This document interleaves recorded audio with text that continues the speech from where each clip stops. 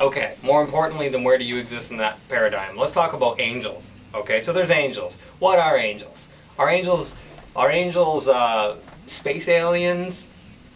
Because, okay, if somebody today had an experience where an angel appeared, we'd say, oh, you had a UFO experience, you've seen an alien. But, you know, you tack on a few thousand years and it's an angel. When the word for angel in Hebrew, then you know, written down in Greek or whatever, was messenger. Malak, I believe, if my Hebrew is up to snuff, I don't remember, honestly, but messenger. Okay, so messenger. Messenger of Elohim, Yahuwah, messenger of God, messenger of the Lord. So the Lord has a lot of messengers, and coincidentally, nobody ever saw him face to face, which is sort of like what it is nowadays with Christian pastors being like, oh, baby Jesus this, baby Jesus that. Where is this baby Jesus? Oh, he's not around. He's here, but he's there, he's everywhere. But listen to me. So, you know, these pastors are messengers of, or angels of their particular gods. And that's really great when you're talking about a thing that we all know and can sort of look around and see, okay, this has some sort of intelligent design. We all agree, and how can we make money off of this? So, what am I getting at? If you've decided to give all your power away to a religious paradigm, all I'm saying to you is listen to your heart, side of the truth, and think, why am I giving all my power away to this God, this being? Would this being want me to give all my power away to this being indefinitely? And outside of all that, if you've decided to give all your power away over to a celebrity, an actor, and all your energy and soul, and all the thoughts that you could all have occupy, oh, I'm nothing without my God, or I'm nothing without this, I have to do all these things in my life and just be this constant slave to Allah or whatever, where are you? Is your whole life purpose to be a battery for this God? To be a generator of worship and praise and adulation for this God? Is that your life purpose? Good for that being if it is, but what about you? So, if you're infinite, maybe you'll come back again and have to redo this whole thing over. Some people need to experience really negative things in life, and they find themselves in negative situations. They find themselves experiencing like severe depression. Other people are like, oh, everything's fine, it's all love and light. And guess what? They're both right and they're both wrong at the same time, because this world is divided. Hey, I don't know if you noticed this, but I have both sides. I have two sides. We're in duality. This world is spinning, right? And because of that spinning, there's north and a south. So things have separated the two, like chromosomes, when they're, you know, DNA and atoms and all that are spinning around each other. North, south, negative, positive. My left side and my right side and my right eyeball and left eyeball, left brain, right lung, blah, blah, blah. I had a dream a little while ago that I was holding my heart in my hands. I just remember that right now. Blah. What a weird dream. But, listen to this. We're in duality. We're in this negative and positive. This is where we are. Who can deny that we're in duality? We're in light and darkness. We're in this. We're existing in this construct of light and darkness, negative, positive. And maybe you could have done it better in your universe. If George Cavassalis is right, maybe you've done it better. But you're here right now. Your point of attention, as David Icke would say, is right here now, experiencing this life as whatever your name is. And here we are. Okay. Now, whether it's right or wrong or bad or right, we are here. We have the choice as a soul to go left or right, to say everything's negative. This world is crap. Look at all the wars. Look at everything. There's people starving in Africa. And look at the corruption of the U.S. government. And look at orchestrated 9/11s. And look at all this negativity stuff that's going on. And look at how crappy the world is. And nobody cares. And people are so vapid. And nobody knows my pain. Life is so negative. And nobody understands me. And everything is horrible. And, I mean, and you're right, and I even experience things that seem, you know, negative, and experience all this like negative crap in my life a lot. I mean, let me show you a video I just took earlier. This is of chemtrails. chemtrail haze today, and that's really irritating to me. Check this out. Some real nasty chemtrail haze out today. The jets are flying really high, so it's hard to see them, but they're leaving these, you know, straight lines, as you can see right here. And this monstrosity, see that? And then there's a few lines, straight lines over there, successfully blocking out the sun to a certain extent, dumping all this garbage on us. Thanks to evergreen air, blocking out the sun for our own protection. Huh. Yeah, easy to say, but what's in there? Cooling the earth, not realizing that we're all breathing this stuff in, pooping in the pool and saying that it's good for you.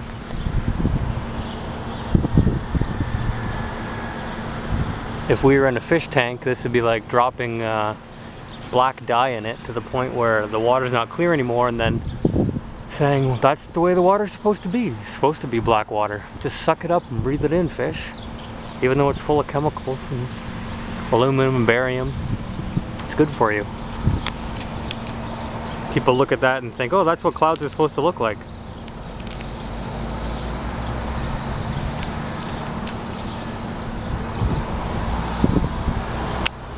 That's what clouds are supposed to look like. So that, and then on the other side of duality, you have this, oh, everything is love and light, and everything's happy all the time, and peace and love and harmony, and God is light, and blah, blah, blah. And you can be on either side of that duality. And who's to say that, you know, the thing is that they're both right.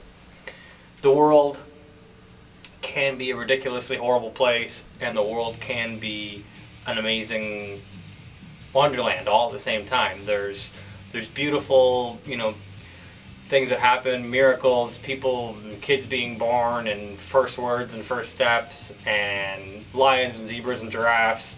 And there's also horrible murder in the name of religion. There's genocides, orchestrated false flag events, and rape and pillaging and all that sort of horrible stuff over there. And it's all in this same earth. We are in a plane of existence where we are allowed to experience both sides of duality. And you can plunge yourself into either side in this life or the next as much as you need to, until you come to the place where you've decided to live without envy, hate, or greed, and to mature your soul, to love people and rise above all the both sides and both extremes of the coin, transmute it all and become your own individual version of awesome. I think that a lot of people do get caught up in the paradigm of religion, maybe multiple lives over, I don't know. If you're thinking, listening to me and thinking, who is this guy talking about multiple lives or whatever, that's crazy talk. Alright, that's crazy talk. Well, if you're a Christian saying that, how many times did the Messiah incarnate? Well, that's different, Adam, because he's the Messiah. Okay.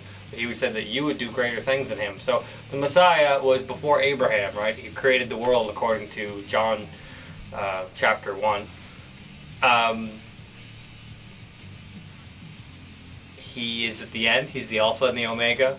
After he died and rose again in the Gospels, he appeared to people and spoke to them about everything that happened, explained the Gospel to them from the Torah. So he died and rose again. He had multiple incarnations. He appeared to different people. So the Messiah had multiple incarnations, so not just one life. You'd say, well, he's different. Okay, well, Lazarus had multiple lives. He had 2 lives. Yeah. John the Baptist was Elijah come back, the spirit of Elijah. So maybe the spirit of Elijah had multiple incarnations. Not only that, but we're all going to be there at the great white throne judgment, and we're all going to be there in the end when we rise again from the dead to be judged. So, how many incarnations do you have? Christians like to look down on Hindus because they think, oh, multiple gods and reincarnation, that's poppycock. They don't even understand their own scriptures talk about reincarnation and talk about multiple gods. The Bible doesn't talk about multiple gods. What do you think the second commandment was all about? It was all about idolatry. The children of Israel, when they came out of Egypt, while Moses was up on the mountain for 40 days and 40 nights, lost their marbles. They didn't know what the hell was going on. This Moses guy is going on about this God that brought us out of Egypt, and what the hell? Where did he go? Aaron, Moses' brother, make us a golden calf that we can just pray like we used to pray to the gods of Egypt and get the hell out of here. This sucks. Moses comes down from after having this like intimate FaceTime with the God of the Bible, apparently. So he comes down, he's like, oh, I got 10 commandments, this is awesome, life is good. He comes down and sees the children of Israel have made a golden calf out of all their gold. They literally carved one of their old gods after the constellation Taurus, or this bull-type god, and started worshiping and saying, this is the God that brought us out of Egypt, and blah, blah, blah. And Moses lost his marbles, he broke the 10 commandments, went back up, did the whole thing again. And apparently the God of the Bible, this Yahweh guy that you're talking about, that is the God of the Bible and loves everybody, was like, let me kill them. Let me kill them, Moses. Let me destroy them all right now. I'll make a great nation of you. Screw all these people. They don't even like me. Look at this psychopathic God. Okay, we read these stories, and you probably you might be hearing me, and your brain might be just going nuts right now, being like, oh, what is he saying? Is he saying that the God of the Bible isn't a God of love? Well, I don't know. You tell me. What is that? Read that story. Go back and read it for yourself. It's in Genesis. Go back and read it for yourself, and then you tell me what you think about that. A God, this loving, merciful God that wants to just kill Israel. I didn't write it. I'm just telling you. That's what it says. Side with the truth of whatever it is. So, was Moses confused? Even bringing that up in front of a Jewish person would get you a slap in the face. Was Moses talking about a God that he didn't fully understand? He said he met him face to face, so maybe he met an angel. Maybe he met the devil. Maybe he met one of the myriads of angels. If Moses says he saw God, did he see God? If I say I know exactly everything about this symbol, am I right? I'm just saying, side with whatever the truth is. Clearly, this entity, whether it was us from the future or an alien or whatever, this entity God had a lot of influence over Moses and over the children of Israel back in the day. But just keep in mind that this same God that Moses is talking about wanted to kill all of Israel. And if you consider the flood story, then not only did he want to, but he did regret and mass murder people. And you know, the Christians nowadays who love going to war and killing brown people in the name of religion or whatever, read those stories and you're like, hell yeah, God loves baby Jesus, and going off and turban head and kill the Iraqis and Pakistanis because God bless America. So anyway, we live in this crazy world of duality where, you know, you can call God the devil, and God calls the devil, and the devil calls God the devil, and everybody's fighting with each other, and there's all these beings of angels, and all these beings and conglomerate beings and monopoly beings that have spent longer than you have been on this earth working on how to suck your soul's energy and how to trick you into one paradigm or the other.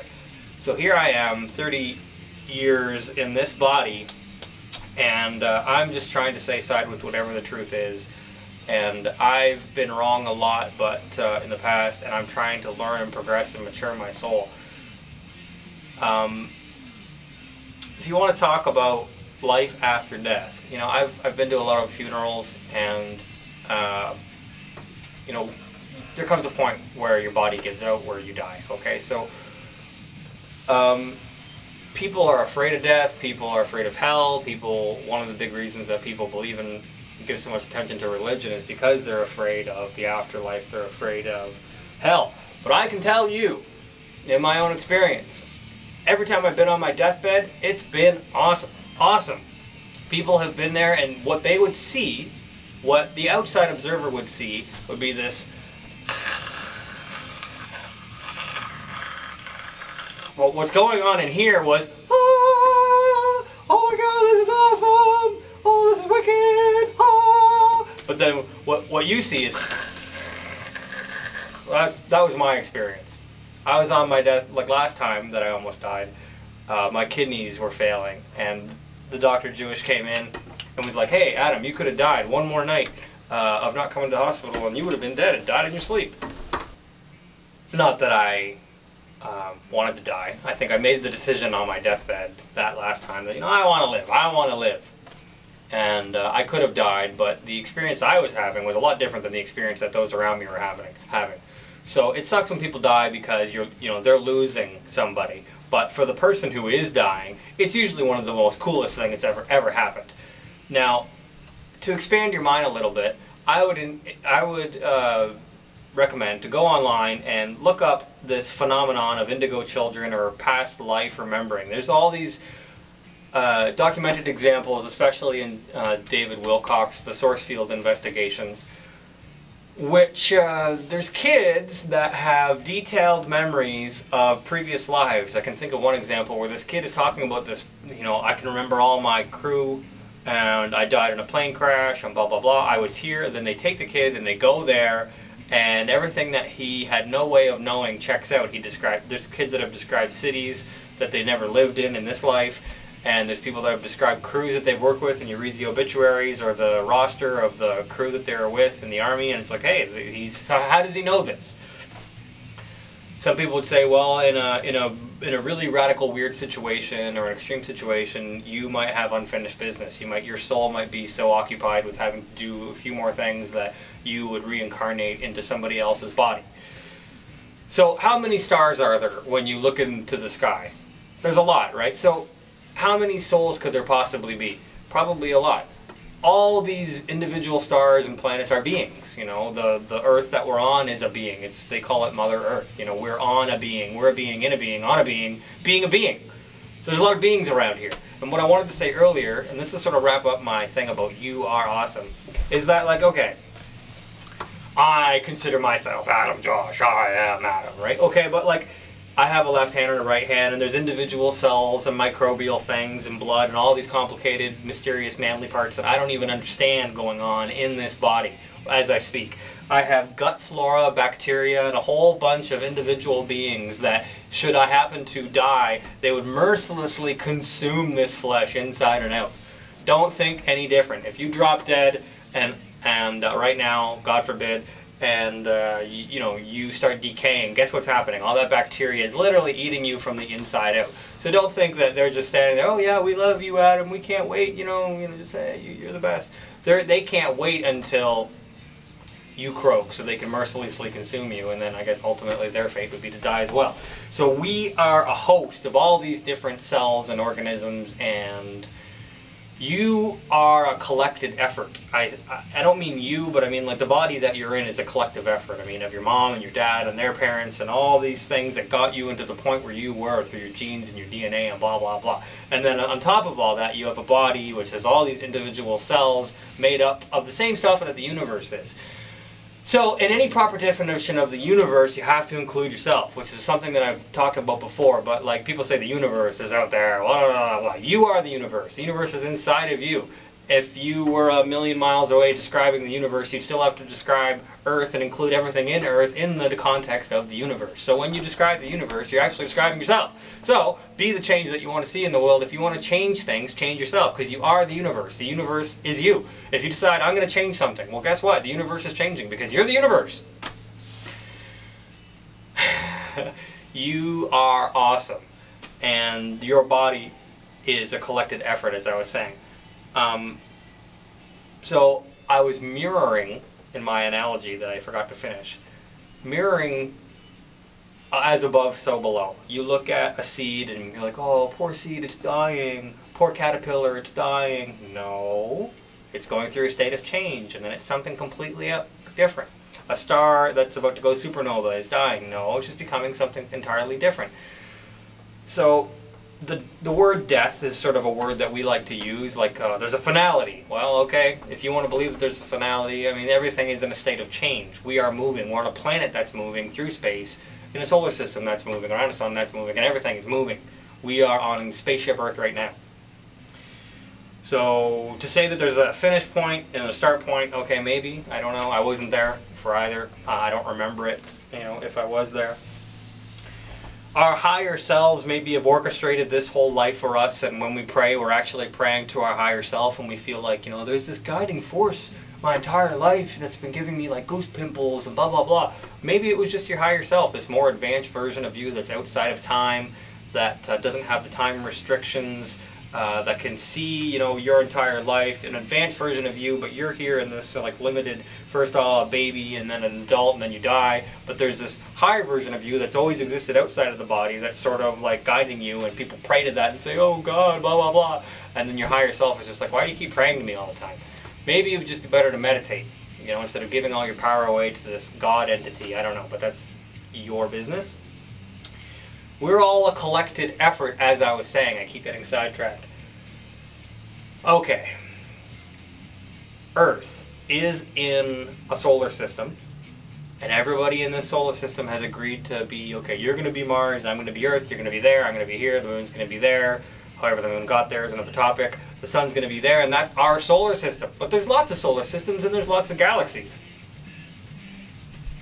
So, Earth could stand there and say, I'm an individual being, I'm awesome, yeah, I'm awesome, me and nobody else. But Earth is a consortium, it's a big concerted effort of 7 billion people, all sorts of different flora and fauna, zebras, giraffes, guitars, and all sorts of different things, right?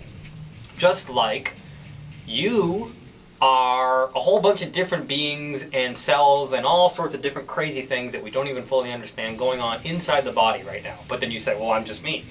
So there's an individual being of Earth, and then there's the concerted effort of Earth, and then there's outside of all that, as above so below, keep in mind, there is this agreement that Earth has made with the solar system that, okay, you're going to be here, I'm going to revolve around the sun. So some people would say, well, the sun is all that matters. Well, we're living on Earth, so we sort of matter, right? But if the sun decided to go supernova tomorrow or belch off a solar flare in the wrong direction, we'd all be incinerated. So maybe the sun is the only thing that matters. Maybe we should worship the sun. And hey, how did I go full circle from back to Egyptology again? Egyptology. Yes, the study, the Egyptology was more than about the sun, but I'm just saying, lots of ancient people and people still today worship the sun. Because there's this inherent nature in all of us that looks at the sun and realizes, wait a minute, that gives us seasons, that helps plants grow. If it didn't exist, we wouldn't exist, that type of thing. So we need the sun. People have perverted that into whole weird religions, but the sun is its own being. And the Earth is its own being, but at the same time, we've all made these agreements that, okay, you're going to be there, I'm going to be there, and George Kavasilis would say we're all role-playing for each other. So your mom is your mom and your dad is your dad, but you're still you.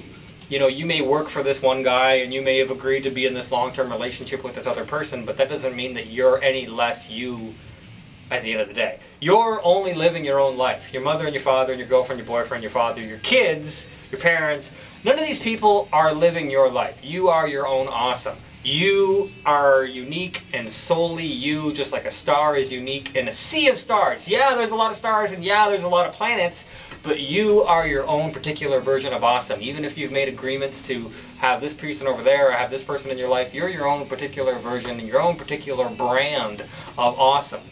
And I would encourage you just to realize that, to look up at the night sky and say, where did I get this idea that there's a start and an end?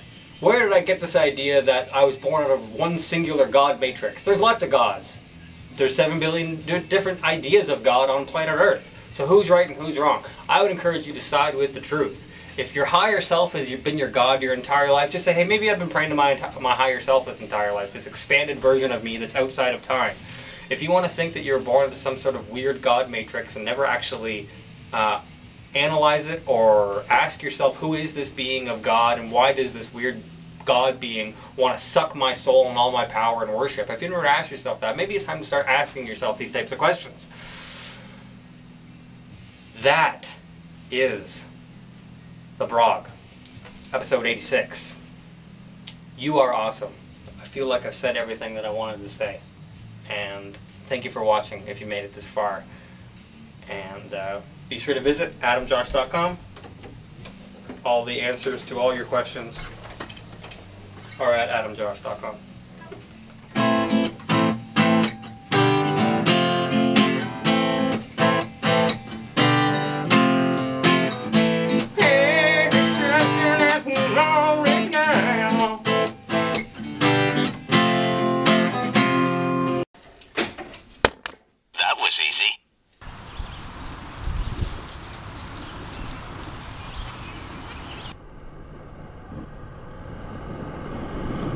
didn't they give you medication for this?